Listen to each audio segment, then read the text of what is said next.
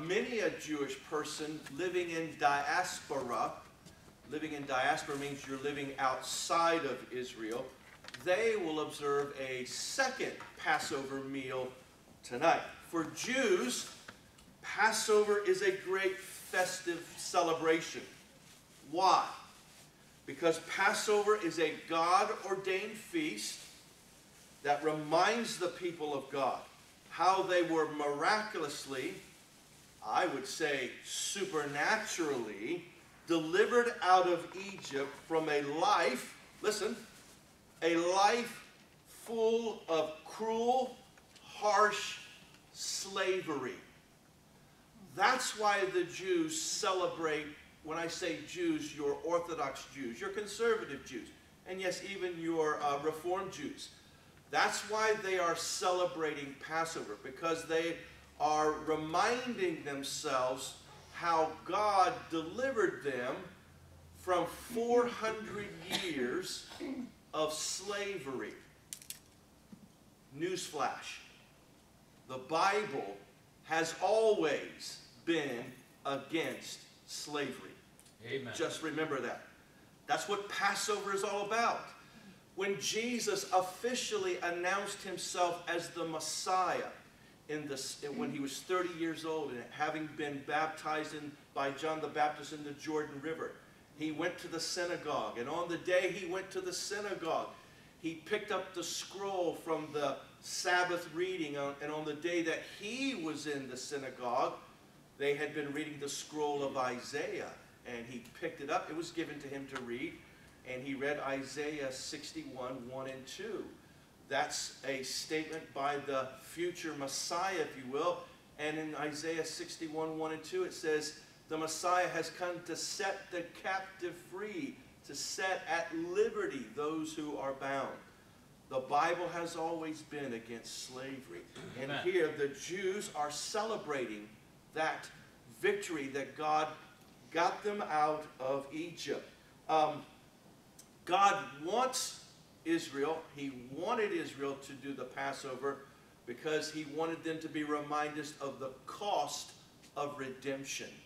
The cost of redemption, that's Deuteronomy 7 verse 8. Now, under the new covenant, as Pastor Steve alluded to, today we Christians are not living under the Mosaic covenant. We're living under the new covenant that Jesus established on the cross of Calvary. Amen. We Christians today are not commanded. This is a Jewish feast. This is not the Lord's Supper. This is not communion. This is a Jewish feast. We Christians, though, living under the new covenant, are not commanded to observe Passover. But we do honor and respect Passover because Jesus still loves Passover. Amen. And it is he who gave us the ultimate meaning of Passover. Interestingly, in the 4 New Testament Gospels, the Passover that Jesus attended is alluded to, is described. Remember, Christian, Jesus was born a Jew. Yes. In the land of Israel, of the tribe of Judah, and he was raised in a Torah-observant home. How do we know that? Because Pastor Steve alluded to it in Luke chapter 2, verse 41. Joseph and Mary were Torah-observant. Yes, Jesus, while on this earth, was a Torah-observant Jew. He was. Yes.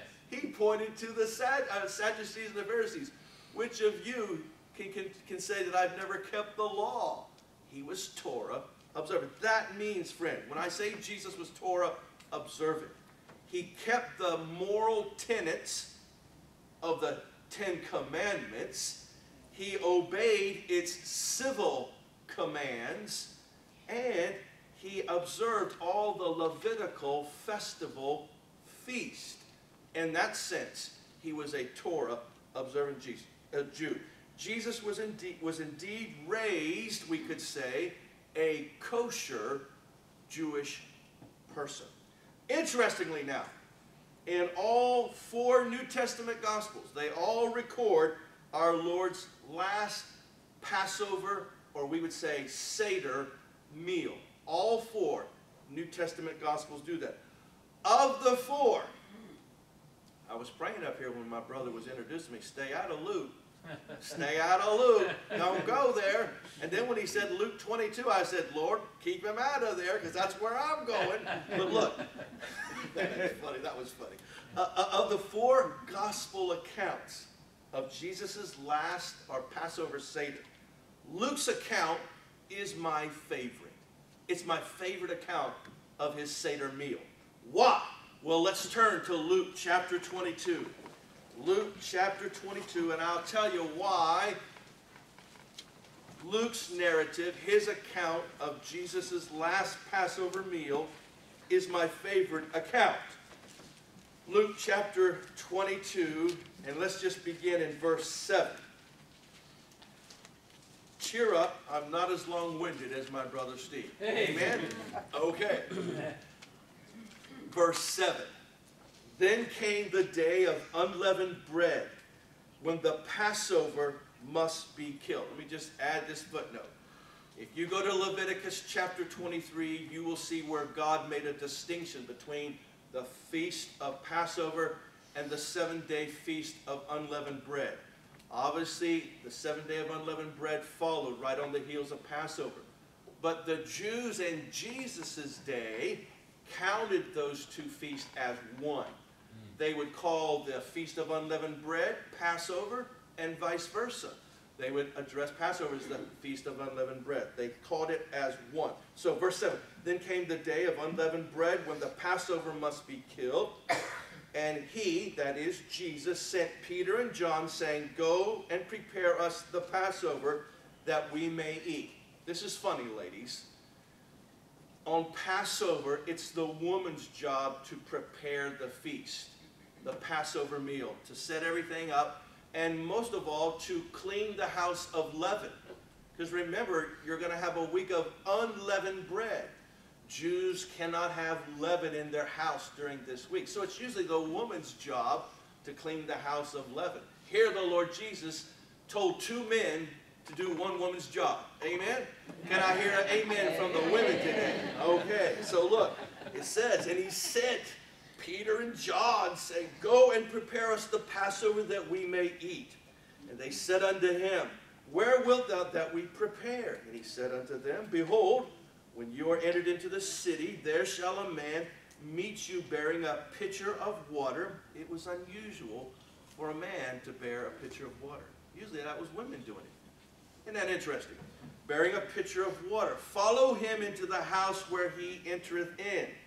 And you shall say unto the goodman of the house, the master saith unto thee, where is the guest chamber where I shall eat the Passover with my disciples? And he shall show you a large upper room, furnished. There make ready. And they went and found as he had said unto them, and they made ready the Passover. And when the hour was come, he sat down, and the 12 apostles with him. And he said unto them, with desire, I have desired to eat this Passover with you before I suffer. For I say unto you, I will not eat any more thereof until it be fulfilled in the kingdom of God. And he took the cup. We're going to go over some cups today. He took the cup and gave thanks and said, take this and divide it among yourselves. For I say unto you, I will not drink of the fruit of the vine until the kingdom of God shall come. And he took bread and gave thanks and brake it and gave unto them, saying, this is my body which is given for you. This do in remembrance of me. Likewise also the cup after supper, saying, this cup is the New Testament or the new covenant in my blood, which is shed for you. Again, of the 4 Gospels accounts, only Luke's account, and this is important, only Luke's account of Jesus' last Passover meal records or describes, or we could say highlights, Jesus's emotional feelings concerning this final meal. Only Luke does that. He describes our Lord's emotional feelings. Read again verse 15. And he said unto them, with desire I have desired to eat this Passover. The words desire and desired describe a strong emotional reaction. The word used in the Greek for what we have translated into the English as desire, it denotes a strong longing, craving, or yearning. Have you ever been, maybe you've been in the armed services, you've been overseas, or maybe you've been on a business trip of some kind, it's taken you away from your home, and you've been overseas, and it gets to the point where you're across the pond or whatever, and you just long to come back home. I was in Korea for a while, and I had it up to here with kimchi, and I just longed to come back home and eat a hamburger. Amen? I just craved to get in my own bed and be with my own family. That was that longing, that craving. That's the emotional makeup that this word is describing about the Lord Jesus. Christian, Luke did not use this particular word frivolously or flippantly. Amen. No, Luke was directed by the Holy Ghost to use such a word to convey Jesus' emotional being at this time. We should take note of that. Passover. The three previous Passovers, or the last two Passovers that Jesus had observed, was different than this one. On this one, his emotions were raw and openly expressive, according to Luke.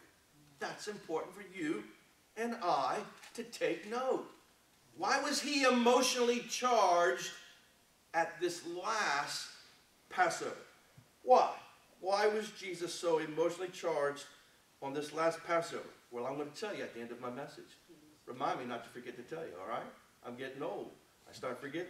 So as you see here, before we come back to Luke chapter 22, we have here the Passover Seder set up. And before we describe the symbolism of the elements of Passover, let's go to where the original Passover is mentioned in Scripture. Turn to Exodus chapter 12. Exodus chapter 12. Before we describe the foods of Passover and their meaning, let's go to the original Passover. It's found in Exodus chapter 12. And before we read a few verses out of Exodus 12, Christian. Now, I'm a goy. Goy in Hebrew means Gentile. I am not Jewish. I will only wear the yarmulke when I'm doing the Passover because I want people to relate to the Passover. But I'm a Gentile who loves Jews. But Christian, may I encourage you to do this. If you have Jewish friends and they invite you to a Passover meal, go. Amen. Go to it. Go and observe how Jews today observe Passover. It's not only fascinating to watch, but in going, you'll observe much of what the Lord Jesus and his disciples did on Passover evening. Friend, this meal has not changed that much in 2,000 years.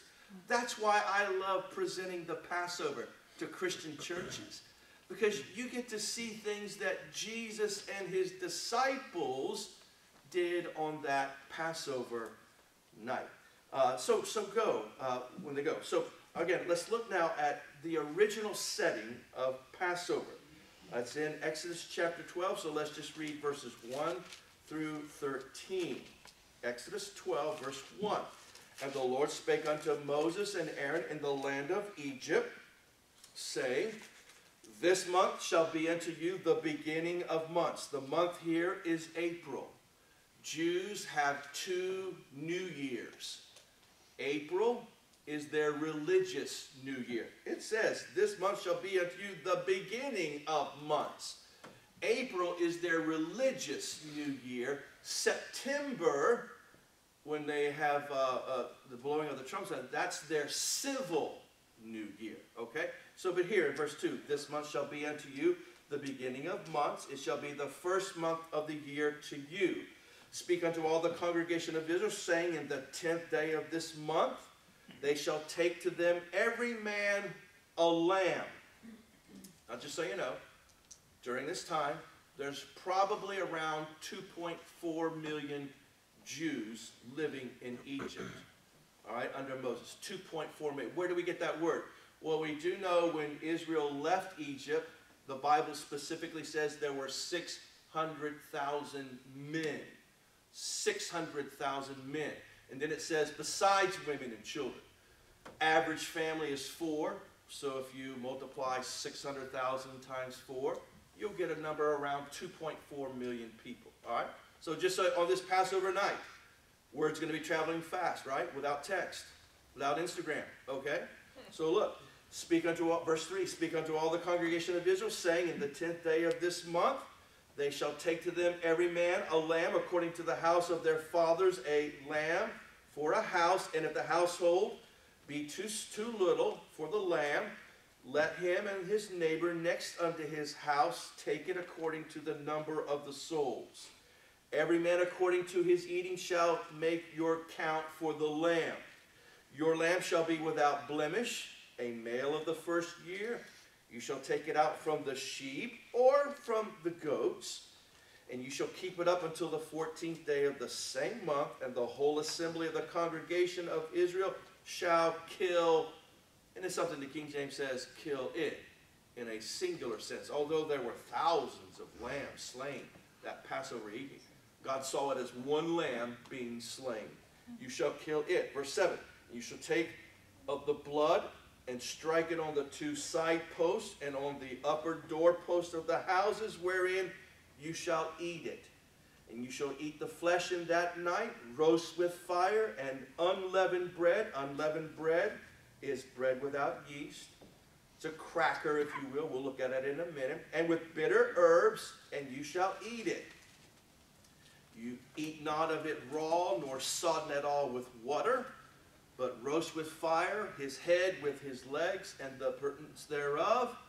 And you shall not let nothing of it remain until the morning, and that which remaineth of it until the morning you shall burn with fire. And thus shall you eat it with your loins girded, your shoes on your feet, and your staff in your hand.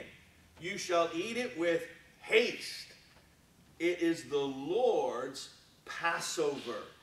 For I love verse 12.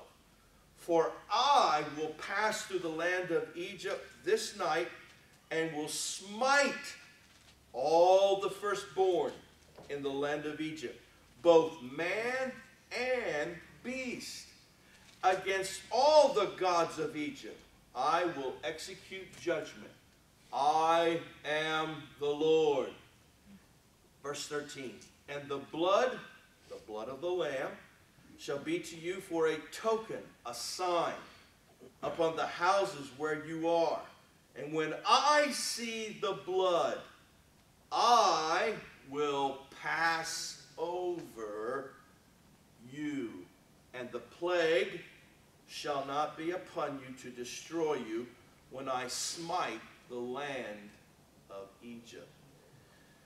The original Passover was connected to the 10th and final plague God was going to bring upon Pharaoh and Egypt for refusing to allow Moses and the Hebrew children to leave Egypt and worship the Lord their God. That's why God was going to bring this 10th and final plague, because Pharaoh refused to allow Moses and the children, the Hebrew children, to leave Egypt and worship their own God. Please understand this, friend. This 10th plague was the plague of death. The plague of death. It was the plague of death upon all the firstborn of man and beast. Why? Why was God going to kill all the firstborn in Egypt on Passover night? Does anyone here know, other than Steve, Pastor Steve? The reason God was going to slay all the firstborn of man and beast is because the Egyptians worshipped the firstborn of man and beast. They deified the firstborn of man and beast. Did you see what God said in verse 12? Let's read it again. For I will pass through the land of Egypt this night, and will smite all the firstborn in the land of Egypt, both man and beast. What does it say? And against all the gods of Egypt I will execute judgment. Amen. I am the Lord. Friend, God turned the Nile to blood because the Egyptians worshipped the Nile. That's right. God gave Egypt an abundance of frogs. Amen. Because they worshipped the frog. Could you imagine, ladies, going into the bathroom, opening your countertop, and out come frogs? Can you imagine going into the restroom and lifting up the toilet and it's croaking? Could you imagine opening your refrigerator and there are dead frogs everywhere? God said, okay, you worship the frog, I'll give you an abundance of frogs. They worship the sun god Ra. So God said, okay, I'll turn the sun to darkness. In other words, what God was doing in these 10 plagues was systematically telling Egypt, I, the Lord, am greater than all gods, Amen. Even your gods. So they worship the firstborn. So God said, I will attack your God. But God is a God of love. Yes. He is a God of mercy. Amen. Yes. He did say, there is a way. Yes. You can be delivered. You can put the blood of the lamb on your mezuzah door frame.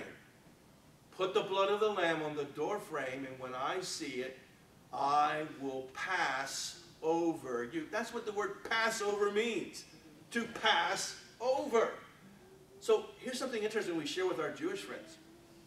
Just being Jewish, just being a child of Abraham, did not make you invulnerable or invincible to God's judgment. No, even being a Jew, you had to put the blood of the lamb on the doorpost of your house to escape the wrath of the death angel that night. Please remember that. God provided a way for everyone to escape judgment. Yes. But they had to do as he commanded.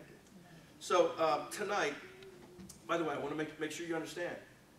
On that original Passover night, there was no deliverance, no salvation from the judgment of God apart from applying the blood of the lamb to the doorpost of your house. You're right.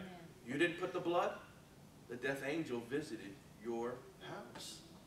Now, let's look over the elements, okay? I'm going to speak loud so you'll be able to hear me. I don't know if I can carry this thing with me or not. I think you can carry the mic if you'd sure. like. Okay. I don't know how far the cord will reach. You can hear me. I'll use my law enforcement voice, okay? How's that? So, I have my yarmulke on. It's not a beanie. It's a yarmulke, or a skull cap. Why do Jews wear a skull cap? It's your observant Jews. Why do they wear it? Now, I've had Jewish men tell me, I wear the yarmulke because it reminds me that God is watching over me. Okay. Some Jewish people men will wear the yarmulke to remind people of their identity. All right? They're proud to be of Abraham's ancestry. When it comes to Passover, we have female yarmulkes that we will. You have all type of ornament yarmulkes. You can even have your favorite college football team. Now, I'm just saying. I'm not saying the Hurricanes are my favorite college football team, but you can get that, all right? I went to a church in Florida to do the Passover, and I wore my Miami Hurricane yarmulke. Amen. And they were all Gators.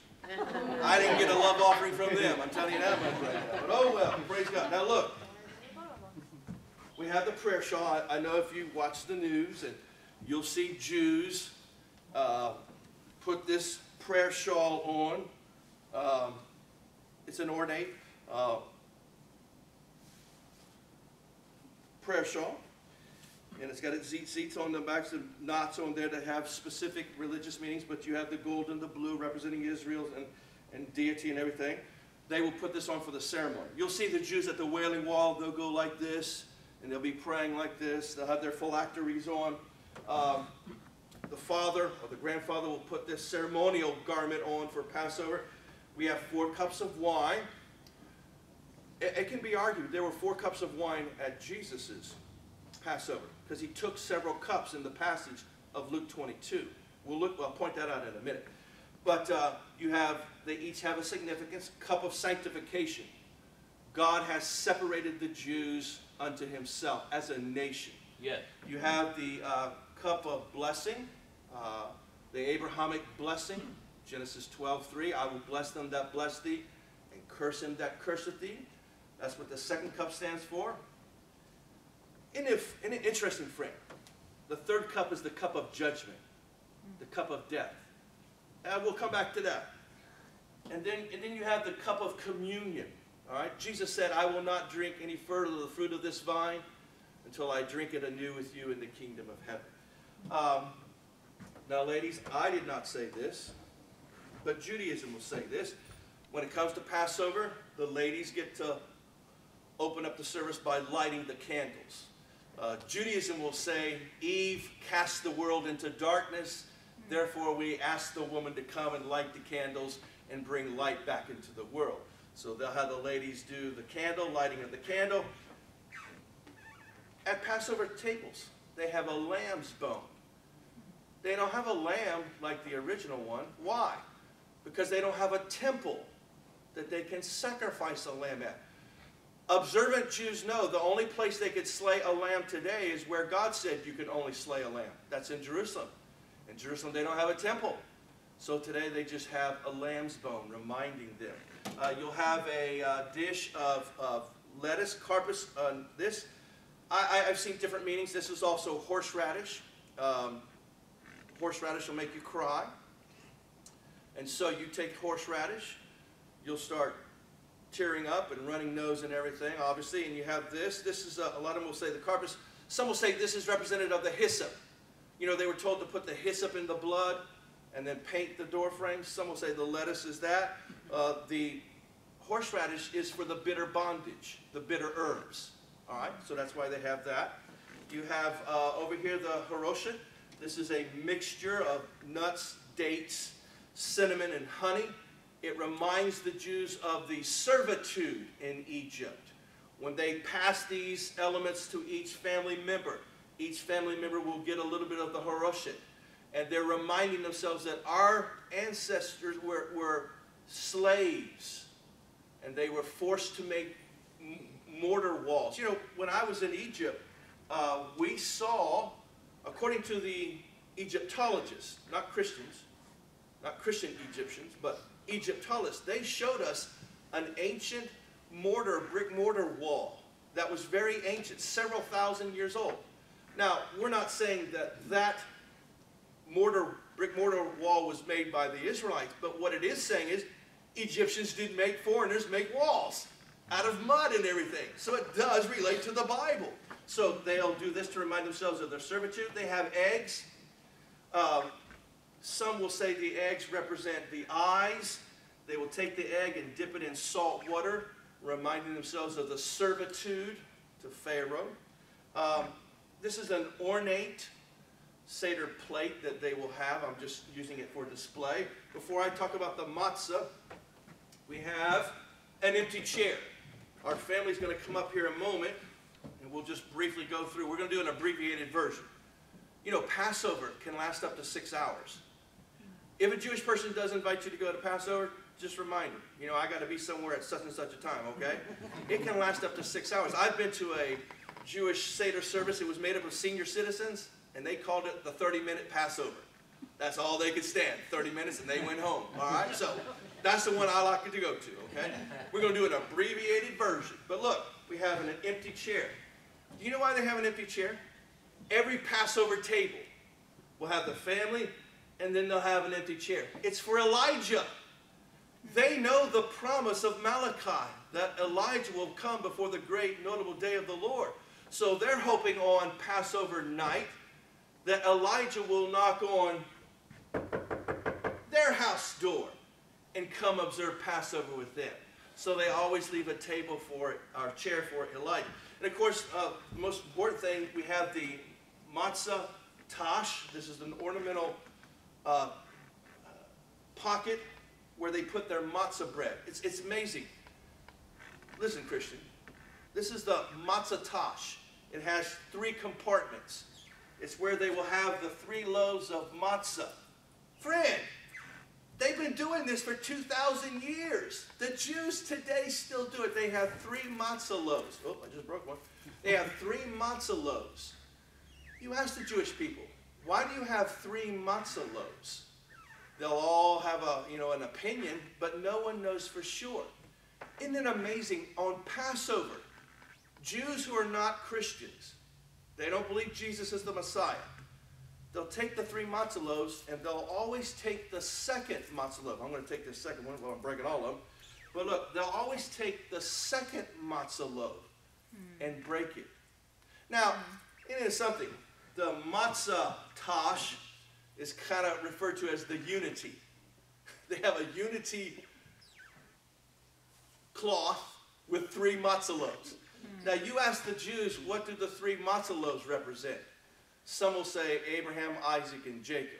Some will say Levites, priests, and Cohens. Jesus said, this bread represents my body. And isn't it amazing? They've always been taking the second loaf. And they break the second loaf. Jesus, no doubt, on Passover night, took the second loaf and broke it. And so